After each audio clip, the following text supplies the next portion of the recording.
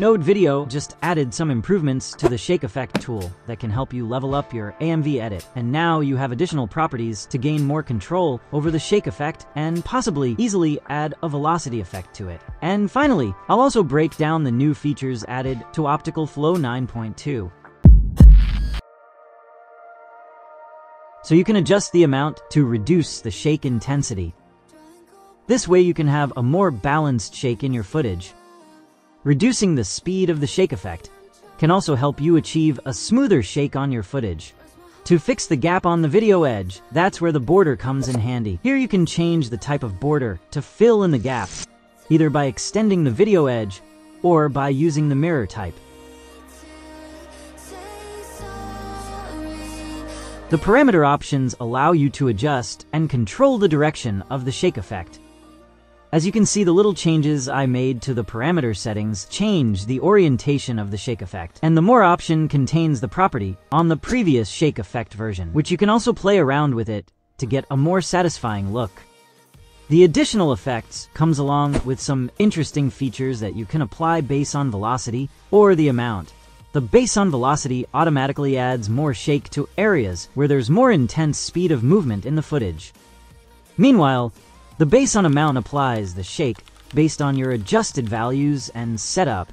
You can also enable other options like blur, motion blur, luma fade, exposure, pixel sort, and glow to improve the performance of the shake effect.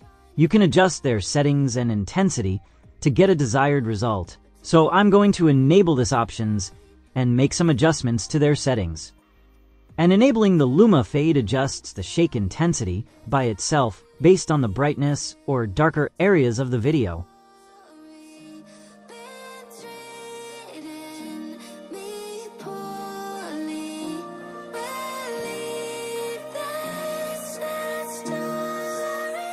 Enabling pixel sort creates an extra image that can be manipulated by adding reverse to it or not. Finally, you can enable the glow effect to increase lighting in overexposed areas of the footage.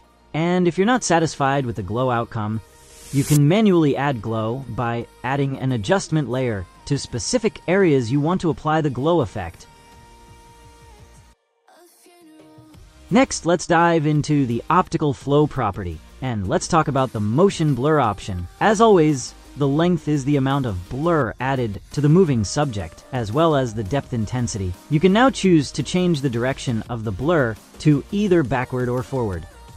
Turn on GPU to speed up playback during preview, but I mostly turn mine off to avoid glitches. So I'm going to turn on the preview to watch the playback and enable HD mode and remove duplicates. And the parameters give you precise control over motion sensitivity and smoothness. Sliding to ghost mode increases blur sensitivity, and sliding to the right reduces it, but might be noisy. Likewise, smoothness works opposite to motion sensitivity. These parameters also work the same way with the frame mix. And lastly, click the Enable button. So if you found this tutorial helpful, hit the like button, and we hope to see you next time. Peace.